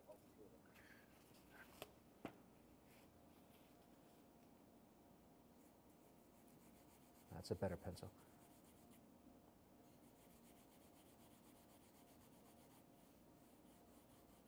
So while Manny's looking for questions there, note how I'm really loving that pencil now, learning to love it. I didn't love it so much a second ago because it wasn't sharpened properly, but I love it more now. And as you're drawing, turn your pencil. I just turned it there on the fly. Turn your pencil and you'll sharpen your pencil on the page as you go. Now look at that. Okay, I think Yep, I go found ahead. it. This is from Curtis. So the revelations that one gets when they're learning seem to slow down the more you learn, Yeah. or does it Yes. for you? And do you have any advice when you're stuck at that valley Yeah. of slowing down and trying to Yeah. pick back up steam? Yeah. Love it. Love the plateau. What has happened is that you've got into a position where you're mastering something and you think that you're not going any further, but what you are doing is what I'm doing right now, is you're learning to love what you've learned. So don't try and speed up. Keep on with what you're doing, and then new revelations will occur as you're drawing, as I'm doing this here. I'm starting to go, oh, that's a nice line. Oh, that's a beauty there. So you're in the world that you were when you were a child. You're not concerned about the future because you don't think about the future. Children don't think about the future. They have no understanding of it. They're always in the now. So you're in the now. So stay in the now. That's a mnemonic, by the way. So I'm always looking for mnemonics. If I can find a strange phrase or a strange memory clue in a song or something like that, I'll stick with it. So be in the now, and remember that is a great place to be. Because I'm in the now, right now. I'm loving this pencil, I'm loving those curves, you know. Sort of disappear from the world like a child and stay with where you are, and then something will happen. You'll go across here somewhere like this, you know, you'll go over here and you go, that's a nice shape. That's a nice shape. And you might incorporate that somewhere. Oh, that going outside the lines is actually nicer than staying inside the lines. You know, you're just not concerned. And so you've opened your mind to possibilities. You know, I'm liking this constant change of rhythm here. That's really quite beautiful. You know, how could I use that in an alien architectural building? See? Maybe it's flutes at the bottom. Maybe people come out of these tunnels. Things like that just happen when you let your mind fly. And sure, in the background, what you can do is, if you really are stuck, is open an anatomy book and maybe just draw an arm or something that you're not too clear on. And just at that point, use that as an exercise to turn your pencil. You know, you could be drawing an arm, go into an art book and start drawing an arm and feeling, you know, the tricep come around like this, and maybe you go around to the bicep. And all the time you're not thinking of the bicep, you're thinking of this pencil, thinking of the tricep, thinking of that lovely gradation that you can put here for the inside of the tricep, the anconeus coming around like this, little pinch of the biceps, or sorry, the pectoralis there, you know. You can just feel it, but at the same time what you're really doing is just this. You're just doing that. You're learning to love your pencil, you're understanding some new stuff, and you're loving the world again of art rather than being intimidated by it or using it like a corporate idea where I have to be at this certain spot at this certain time. That's nice, see? I like that. I like that little curve there, that little veil that's going across and that line that goes on top. And everything you're doing here right now, the second you walk into your life draw class, I do this before life draw. When you walk into your life draw class, you're already drawing. You're already hot. You know, you're not walking in there cold. because you've done all the tricky stuff, which is the pencil, the curves, the shapes, the rhythms. All of that's already in your hand. You've warmed your hand up. Your hand is ready to draw now. You can draw anything that comes at you. So yeah, I hope that answers your question. I wonder if that's Curtis that I know. Is that Curtis from Canada? Might not be, but I just I'll let him say if it is. I just thought of Give me Curtis one from second. Canada there. Would it be him?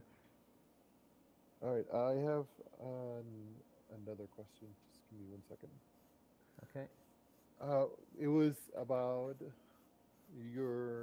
throughout your work. Do you have any favorite anecdotes or stories from your time working in concept art or studios, I tell you that or just learning? Who's opening that door? Because you know That was there's been about 4 times here where I've went, Patrick, shut up, every single time. that was Jonas Calhoun. Oh, Jonas, all right, I know who that is. Let me think of one I can say. Jesus, there's so few you can say without being in court. Oh, jeez. Let me get any other question and I'll come back to that one. Ask me and I'll see if I can dig something out that's repeatable.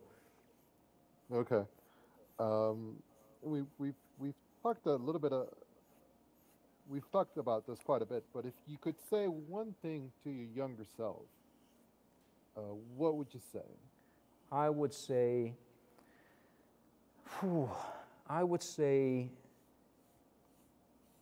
don't copy. Don't copy so much.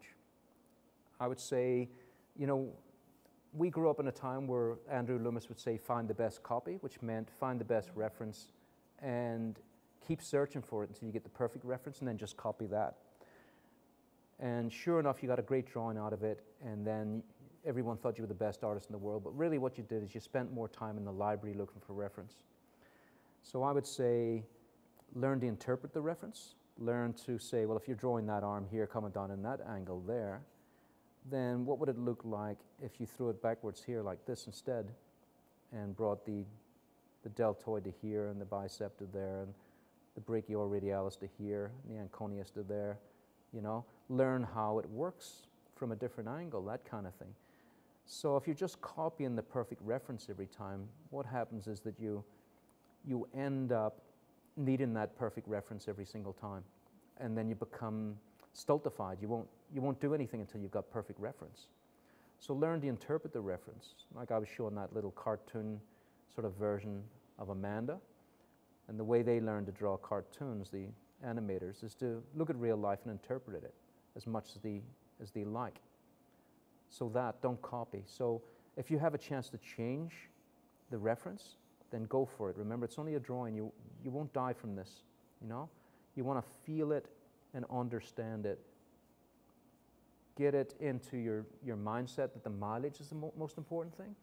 So rather than render from a great photograph for 60 hours or something, get 20 screenshots, have a look at just look on television and draw 20 small quick drawings from a movie or something. That would be better. And then you haven't got time to copy. You've only got time to interpret.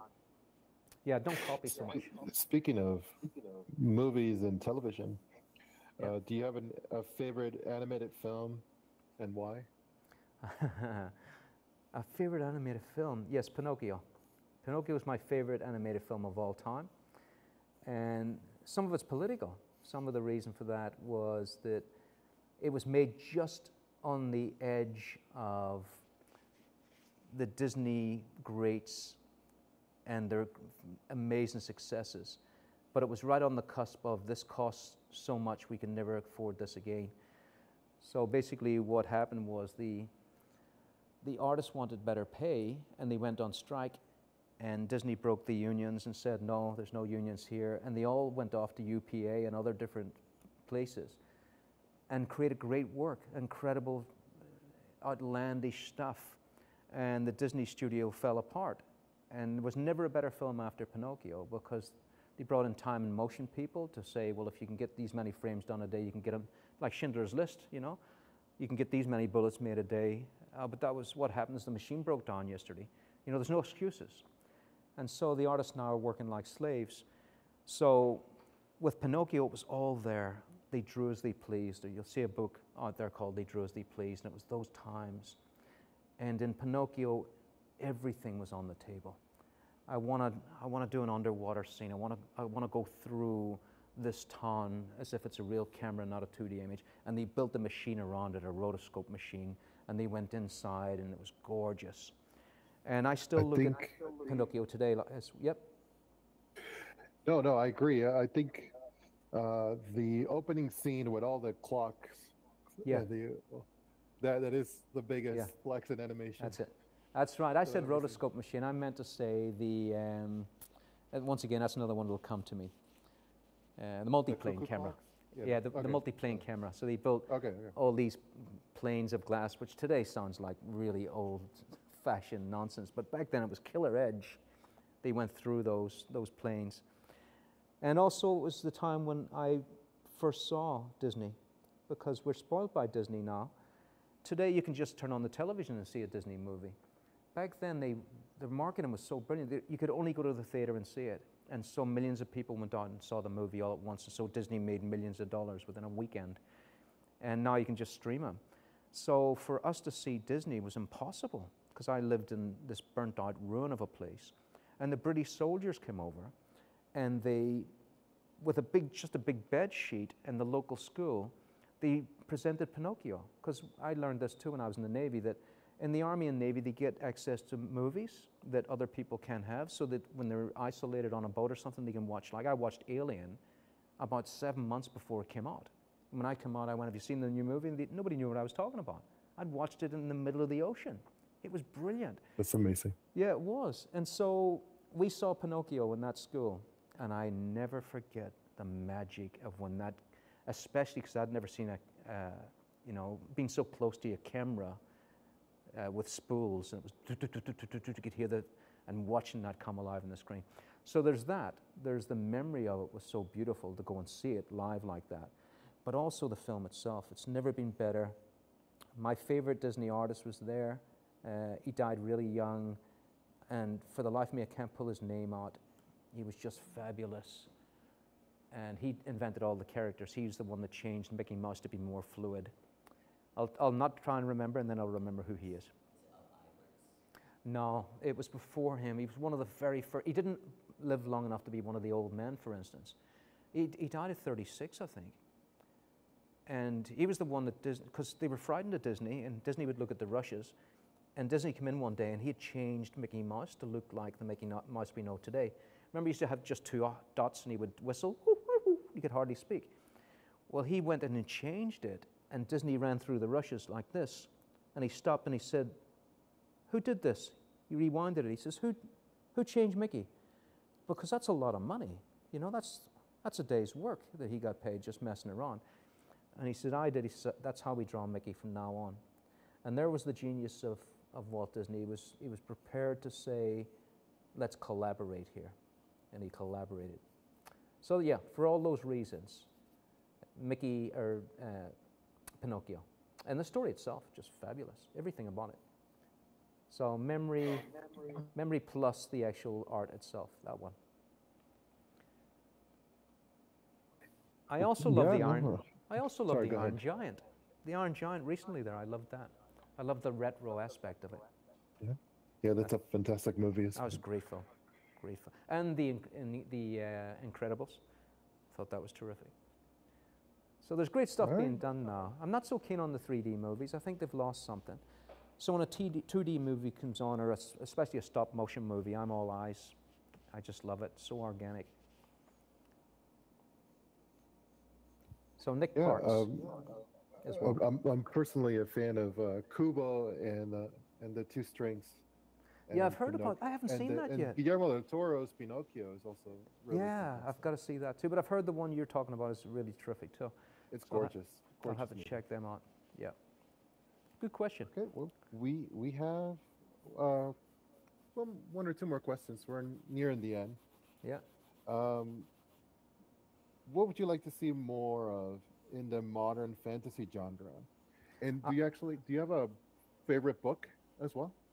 Oh, you mean in the fiction idea of it? Yeah, in science fiction and fantasy, what are your favorite books? I'd like to see Les Kemp. I loved it when it was, I know it sounds like, oh, you're so dull. I liked it when it was all about discovery. I loved The Time Machine. That's my favorite one of all time, The Time Machine. I loved that he went into the future. It was the first time he was in the future. So I'm not keen on, let's say, we'll bring it into the visual world. If I turn on a TV show and it starts with a guy and he's got a meat pie head on it instead of a real head, I go, oh, he's the alien. And he's talking with a Boston accent. I just turn it straight off. I just turn it straight off because all the sense of wonder is gone, and it's been long gone. Now I know that people love that, you know, I love that they love it, but it's not for me. So what I think is lost is the sense of wonder. Everybody now in the future is just hanging out with the aliens and they go fishing and stuff. I love the sense of wonder, and when the time traveler goes into the future and he meets the Eloi and the Morlocks and stuff, and you'd never seen or heard of them before, I'll never forget how wonderful that was as both a movie in the 1960s, not that remake, which was, once again, too familiar. You know, there was no wonder in it. So the 1962 version of The Time Machine, and I watched that before I read the book, and then I read the book and loved the book. So, you know, I'm not so much of a purist that I go, oh, I'll only read the book. You know, it's not as good as the movie. I love the movie just as much as the book. So The Time Machine and, you know, First Contact ones I like.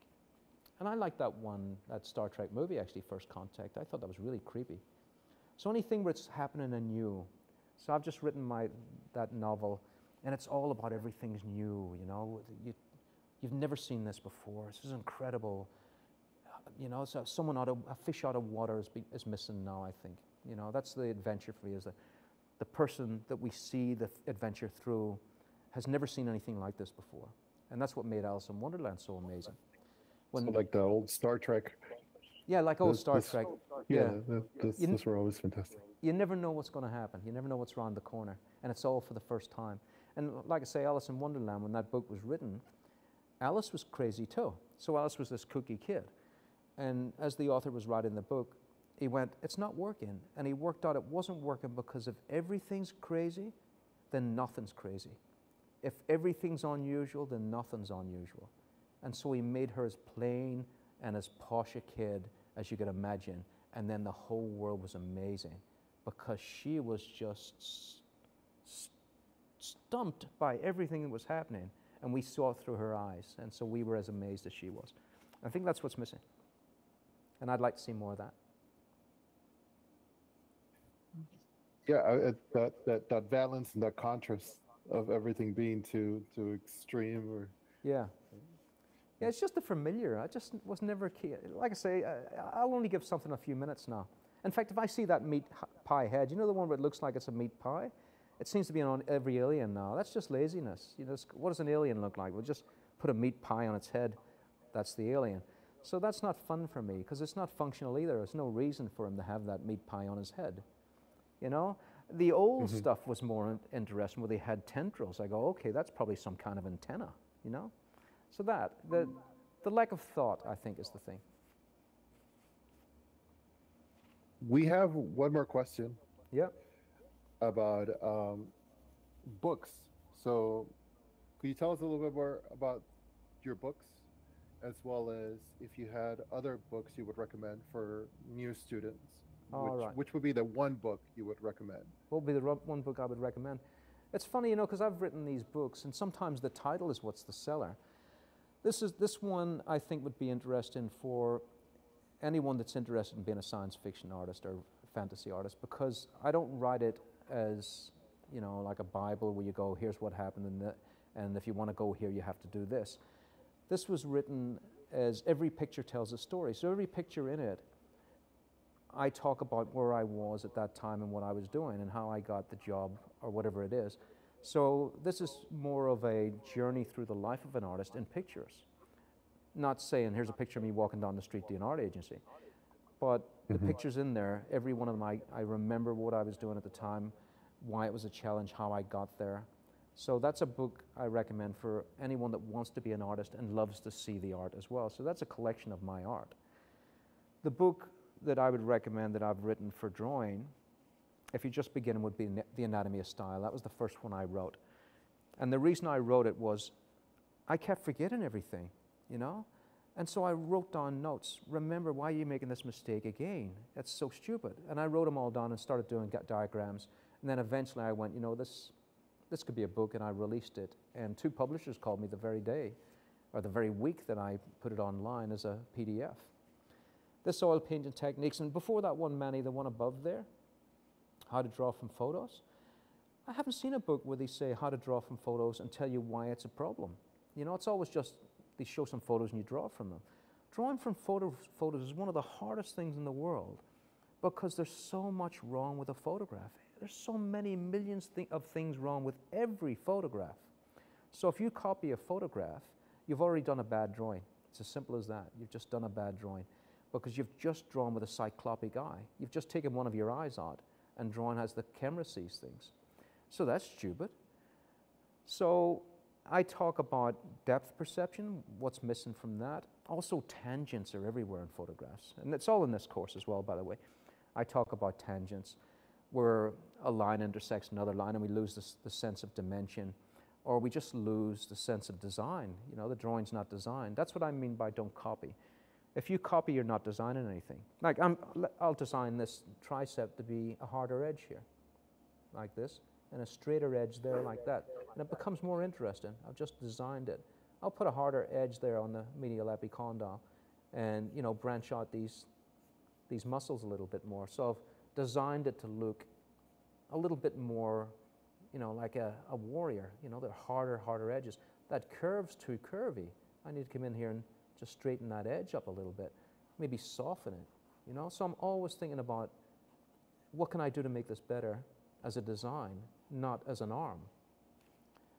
It's still an arm, but I'm designing it to look like a specific arm, the kind of arm that would wear this, you know, this golden bracelet.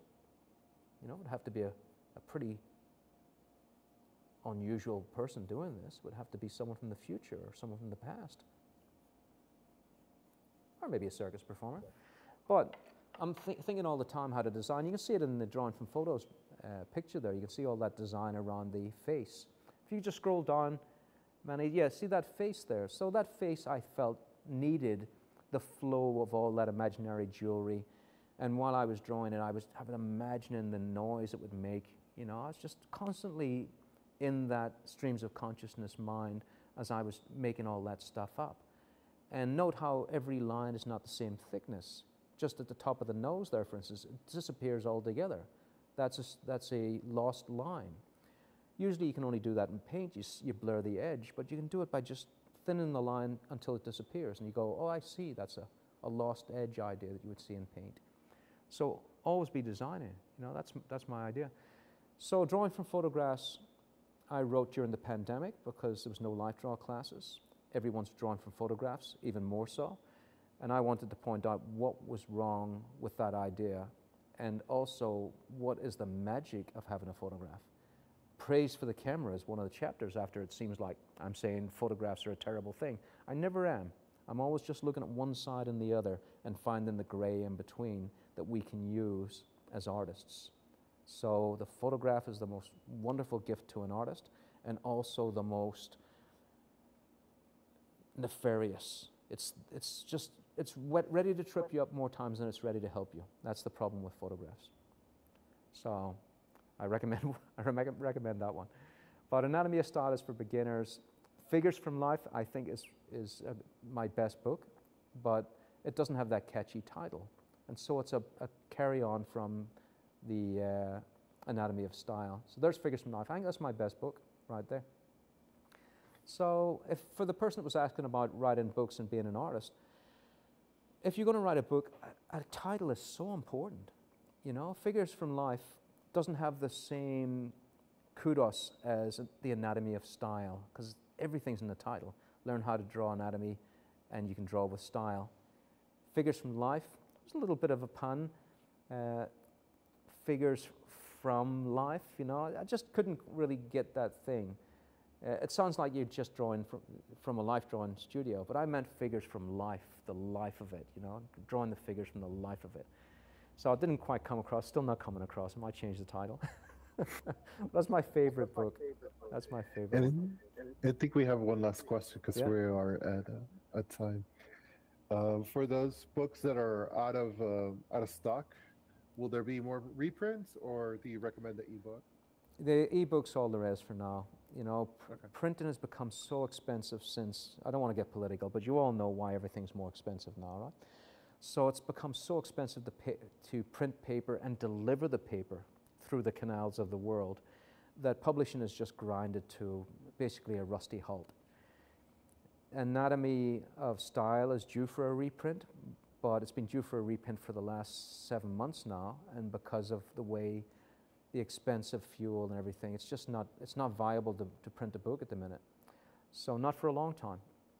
But you know, if I lived in America, if I was here in America, then I could print these books, because I would probably only print to America and have the road network deliver them.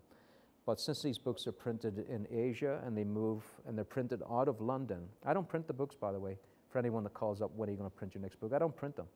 The publisher, Carrero Press, prints them. So ask Carrero. He's a wonderful man. He'll get back to you, Yek. And he's due to print at least The Anatomy of Style, but it's going to take some time. I have no estimated time of arrival. All right. Well, Yeah. thank you. I think, do you have any final words? I think we're, Oh, from me, Manny. yeah. Yeah, I think of the takeaway from what we've talked about today, I think we have to learn to love the process and not worry so much about the outcome.